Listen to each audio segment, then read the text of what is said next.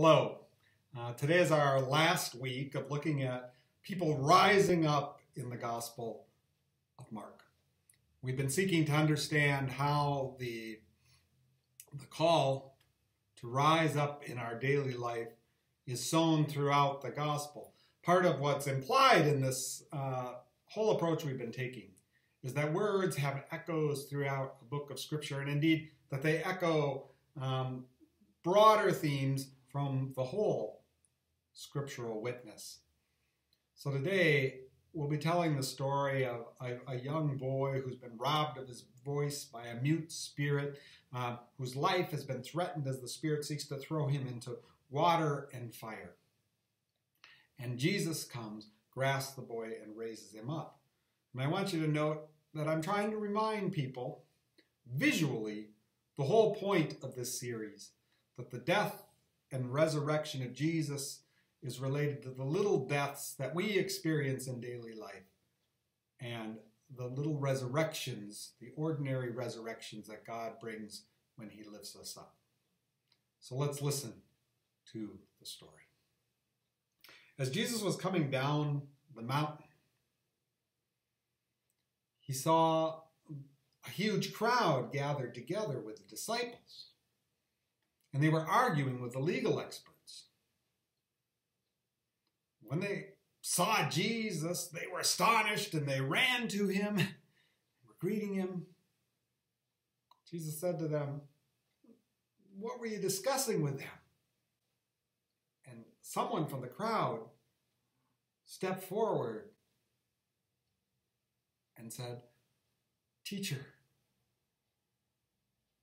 my child has a mute spirit, and often it takes hold of him and it throws him down and thrashes him about, and foams at the mouth and stiffens up.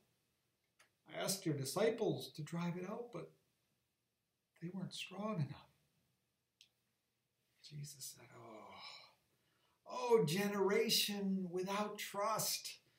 How long am I to be with you? How long am I to put up with you? Bring him to me.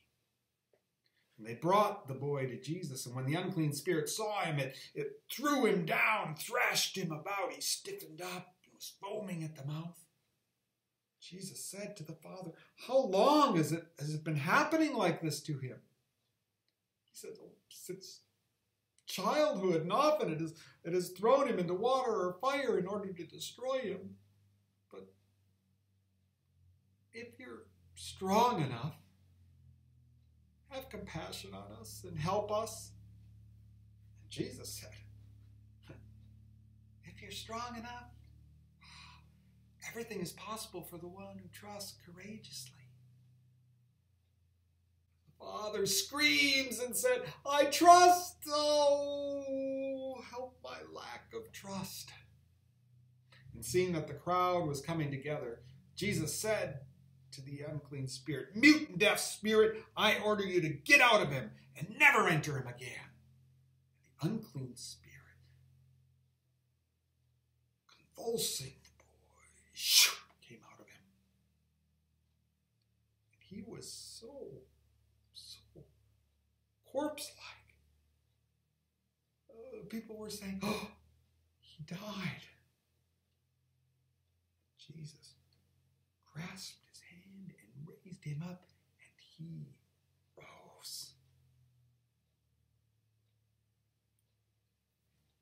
I hope that this Easter season has indeed been a time of resurrection in your life. And I pray the blessings of the God who raised Jesus Christ from the dead by the power of the Holy Spirit upon you all. Thanks.